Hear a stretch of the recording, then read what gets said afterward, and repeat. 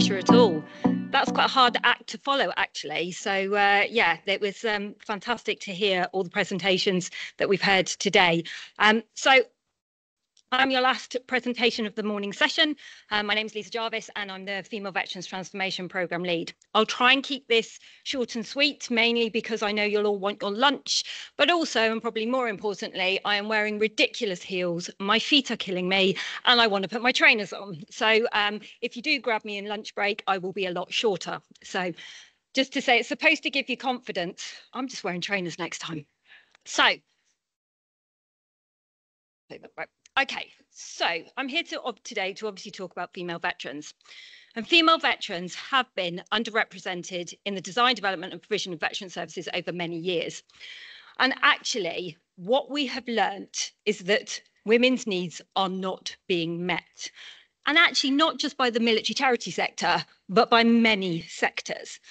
Now, I want to caveat this presentation by saying that this is not about saying that all women who have served have had a terrible time.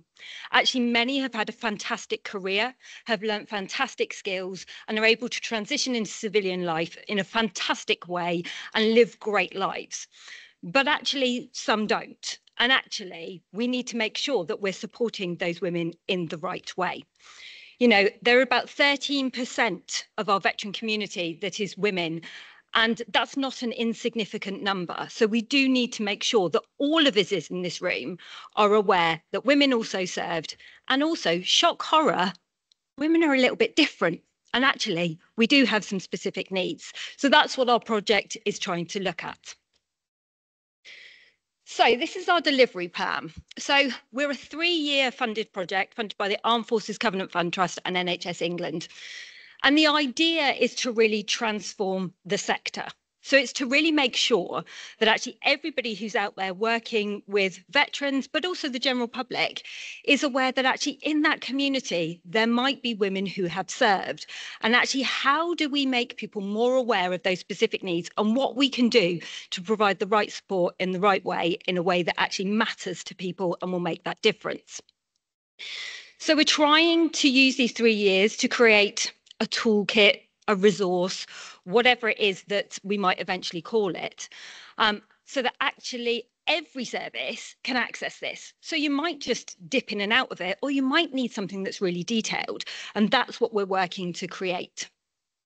So we're hosted by the Women's Royal Army Corps Association, and we report into the COBSIO Female Veterans Cluster. But we have tried to make ourselves independent. And so what you will see is our logo, which is our lovely purple swirly logo up in the top. And we have our own website because actually we want to make sure that this is available to everybody across all 3 services and that everybody feels that they can be part of this. We also work across the whole of the UK, so we include the devolved administrations as well. When I say we, I should actually be really, really clear that the we in this is 1.6 full-time members of staff. That's not a very big team. And so all of this work is really dependent on the collaboration and partnership work of everybody who's sat in this room and is out there working in this space. We have a fantastic steering group who really help direct the travel, and that includes Nikki Murdoch, our big hitter, and Ali Brown is also the chair of our steering group, but we also have representatives from each of the services as well to make sure that we're really making sure we meet the needs of all women who have served. The project is split into 4 different areas. We have just come to the end of our first year. What a year it's been. I don't think my backside has hit a chair yet. I have been running around all over the UK trying to actually pull this together with my colleague Hannah West. The first phase has been around gathering the evidence. So it's about making sure that we pull together the research. There has been a lot of research that has been conducted on women veterans over the last 10 years or so. But actually, it's not necessarily accessible to everybody. Some of the reports we read were over 100 pages long. And actually, we're all busy people. We don't necessarily have the time to read that level of detail. So we conducted an evidence review of 62 papers and pulled that together into about a 25-page document, which covers all the key messages from all that research. And we also created an infographic, which shows you at a glance what those key needs will be. And I'll show you that in a minute. We're smack bang in the middle of our co-production phase at the moment. We want to make sure that we really build this on the needs of women veterans. We want to make sure that their voices are very much at the heart of what we are telling the sector needs to happen and needs to change. And so over the summer, we have done 2 elements of co-design and co-production. We did an online questionnaire and we're doing focus groups at the moment. And again, I'll tell you some initial findings of that in a moment.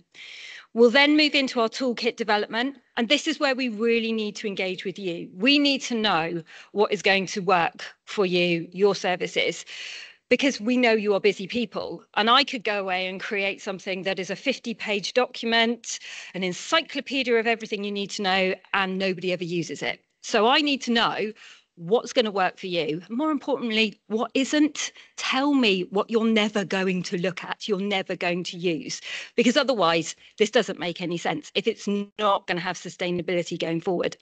And then the last phase will be our education and launch, where we take it out and make sure that people are really able to use it and that it is embedded into service provision. So where are we now? So as I say, phase 1 has finished. The evidence review was published on International Women's Day on the 8th of March. It's on our website, as well as everything is on our website. So you can see the blogs, you can see feedback from the consultation, focus group feedback, all sorts of different ways that you can get involved.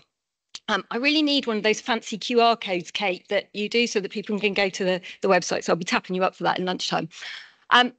But it's also been, like I say, a collaborative approach. So we've made sure that we've engaged with critical friends. And we really need that critical bit. We don't want people to just tell us, oh, this is amazing and great. We need people to go, you haven't quite got that right. So that actually we do make sure that in the long term, this has got real life. So as I say, we created this infographic, which is our statement of need. I don't expect you to read it because it's blurry and small, but it covers what the key issues were from the research. And one of the big things was around identity. We've used the term veteran all day today, and we use it all the time in our work. But actually what the research is telling us is that only about 30% of women identify with the term veteran. And so we need to be making sure that we're asking the right question, that we're asking, have you ever served, rather than are you a veteran? And that actually we're reaching into different communities to make sure that we are supporting women who might have served. With that recognition of women is really important. And then also things around access to services, making sure that there are safe spaces to go. You'll see a bit later that some women don't want anything different. They just want to kind of be in services alongside the guys because that's how they served and that's what they want. But they just want to feel that people understand them. Whereas other women, through some of the experiences that they've had, want female-specific services run by women for women. And so, as I say, we have rebranded the project to make sure that we're independent. And we were really lucky that we used an organisation called Hubble, who were veteran and military spouse led, to help us design the imagery, the branding, the colour scheme that we used. So as I say, we're in our consultation and co-production phase at the moment. And like I say, it's really important that those voices are at the heart of what we do.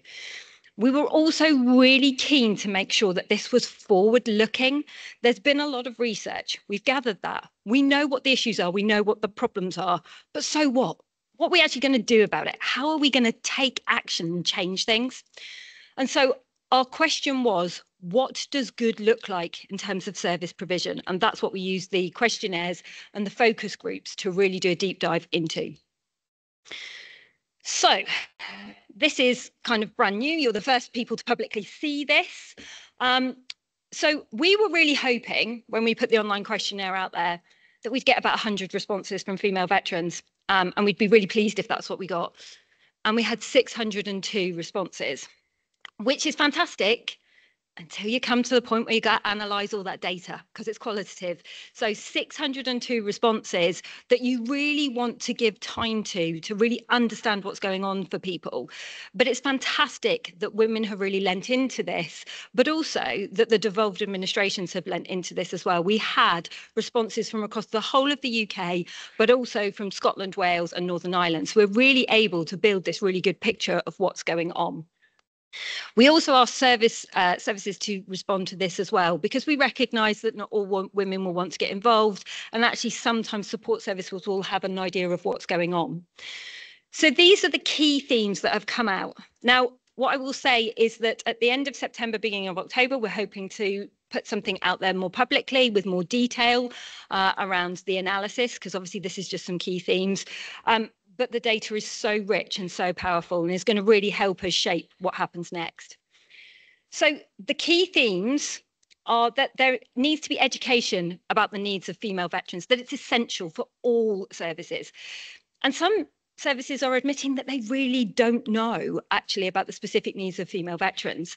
And so how do we make people more aware, more able to recognise female veterans, more able to ask that question? There's something really important about branding, imagery and promotion of services so that female veterans feel welcome and feel like they can walk through the door and understand what's available to them. We did a bit of a kind of a Google search of imagery for one of the focus groups that we did. And it is obviously very male orientated. It's very khaki, actually, what's out there at the moment, and doesn't necessarily give a really good picture to women that these services are available for them as well. Something around access. So women need to be able to access services where they live, so across the country. It's no good having amazing services like Everton in the Community that we've got here, and places like Salute Her, if that's not available for everyone, because they really need to access that. We also need to have places where women feel safe and also can provide childcare, or you can bring children with you. Services that are delivered in a person-centred way. Now, and this is music to my ears. So I worked for NHS for 7-8 years in the personalised care team. And as Guy said, I led the social prescribing for the Armed Forces community demonstrator. So person-centred approaches are absolutely key to the way that we work. We can no longer afford to look in silos at the needs of anybody, and particularly obviously female veterans. There are so many interdependencies that we have to look at a person as a whole person and actually ask that question, what matters to you? You know, what are the things that you need and how can we better support you through both a medical model and a social model? And also we need to recognise, as I said, that some women, they don't want separate services. They just want to feel that they are welcome in those services that are available for all veterans. But there are some areas where we really do need to have female-specific services, particularly for things around sexually inappropriate behaviours, including rape and sexual assault. And also the last one, asking the question. Don't ask if you're a veteran, ask, have you ever served? And actually the NHS's campaign of Say You Served is fantastic, because actually people are able to say whether they served 1 day, 1 week, 1 year, 30 years, they're able to say they served, and they can understand that and kind of link to that much better than that veteran label. So what next? So we are now moving into the toolkit design. And we're calling it a toolkit at the moment, but that name might change because this is iterative. We have to make sure that we're flexible and we're meeting the needs of services out there so that we actually provide you with something that is useful. So we want to be starting to engage with providers across all sectors, because actually this is not just about the charity sector, it's about the commercial sector and the statutory sector as well. We want to be working with GPs. We want to be working with other healthcare providers. We want to be working with employers. And actually, it might be that we need to have a very simple checklist. That might be enough. But actually, for some things, we might need more. But until you tell us what it is that you need and what's going to work for you, we can't design that.